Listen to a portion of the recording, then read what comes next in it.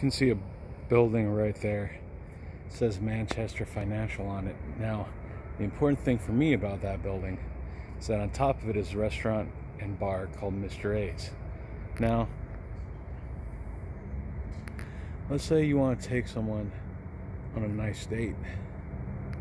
Mr. A's is where you go. However, that's what I think is the most important. What I think is the most important is that is probably the best place in San Diego to watch airplanes land.